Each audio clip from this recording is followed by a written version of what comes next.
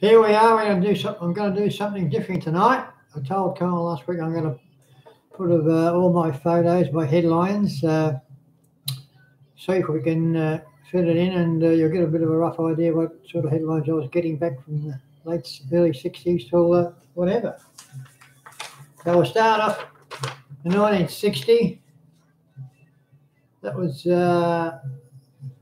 that's when I injured my leg in the last home game of the season, the Mr. Finals, and that was the headline Murray Lawson put up there. Peatlings absence for a swing game and Elred's favourites. So that's the first one. And there's another one with Ian Morgan. We kicked 13 goals between the two of us there. That was in 62 or 63. Peatling Morgan, what's to say there? Star and Rough Win, that was a pretty good headline. They're two down below there. But Murray Lawson, the chief writer up in Horsham, was a bit of a fan of mine too, thank God. This is 62. What did I say there? Panthers. Yeah, I got 3 votes that day, but that was that was early 62. I got from 61 to 67. Someone like Shepherd and stuff is coming up shortly. And here's another photo that was put on the headlines of the TV on Ballarat Channel 6 on a Sunday afternoon footy show. That was the #1 photo. And here's another different sort of photo. John McGill, he was 6'8" and I was about 5'3" or something. That was just like a photo, one of the good photos from way back. And there's another action photo when I was playing in the Wimmera League. That's me, Bazaboy in the middle, and Wayne Farr, and the Graham Gale behind me, and Bobby Baker behind him. That was a pretty good photo. That was a good action. That was on the start of the BTV6 Channel's football show on a Sunday for 5 years, that photo. And this is when I broke my neck. Peatling will miss the rest of the season with a fractured neck from a fractured skull. I'm lucky to be alive and hold this paper up here, I can tell you that now. I was in hospital for 3 months. Even look at that photo, giving yourself a headache. This is another one in 62. Mr. Lawson, he was a bit of a fan of mine too, Murray Lawson, but got 3 votes that day. And get the photo in the corner there. And here's another action photo. That was one of the same as before. That was the one I was on BTV6 Sunday morning footy show. As I said before, 4 or 5 years, that photo. This is the one I went up to Horsham a couple of years ago to pick. Murray Lawson asked me, he rang me up about 2 weeks before and he said, Barry, why don't you come up and have a word with me and you can pick your team of the 60s. I picked my team of the 60s. I had no complaints either. They sold about an extra 200 copies that week. No joking. We've seen, John McGill has seen that one, yeah. Well, this is back in 91. Murray Lawson rang me up again. I was quite in good contact with Murray Lawson over the last 20 years, and he rang me up and said, come up and we'll do an interview.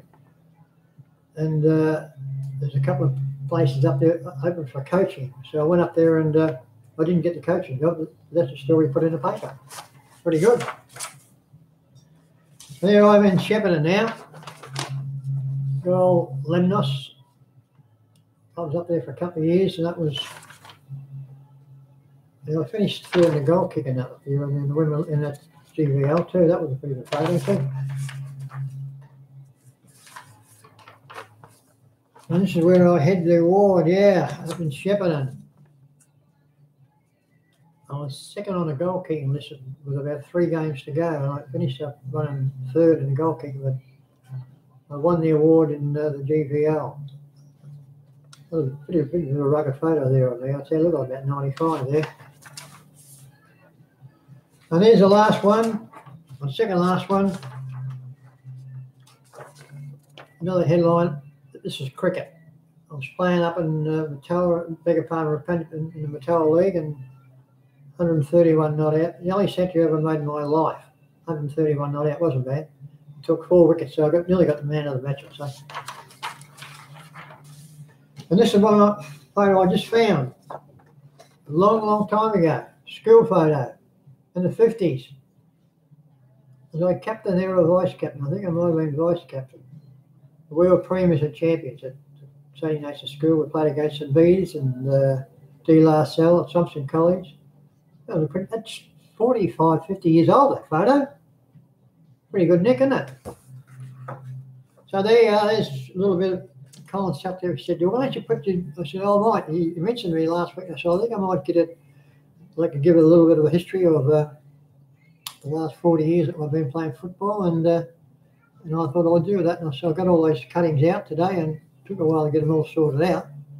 But anyway, there it is there now. But we'll be doing the video on Monday next week because Colin was away last week, and we'll keep us all up to date with how Chelsea's going with their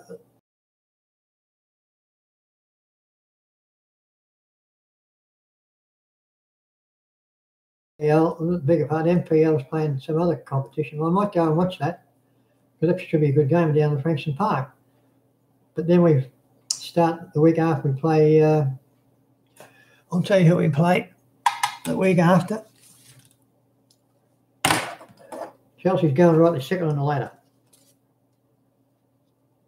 Now, where is this? Where's the?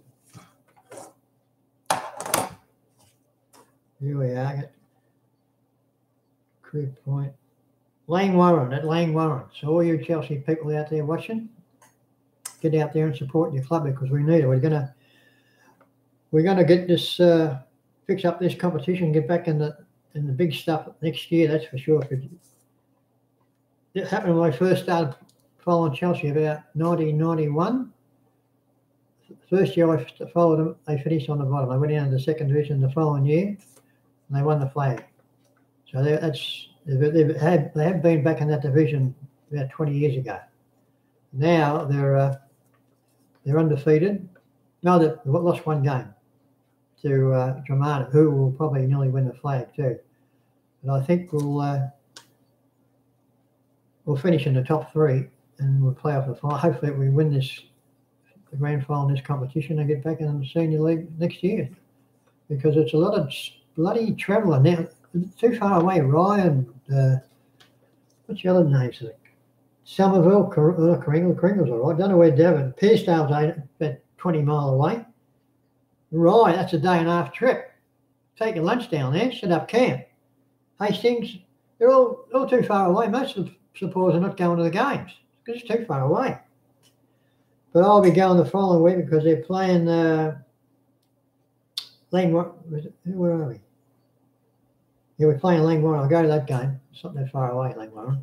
And the following week is Crib Point. So that's all for me tonight.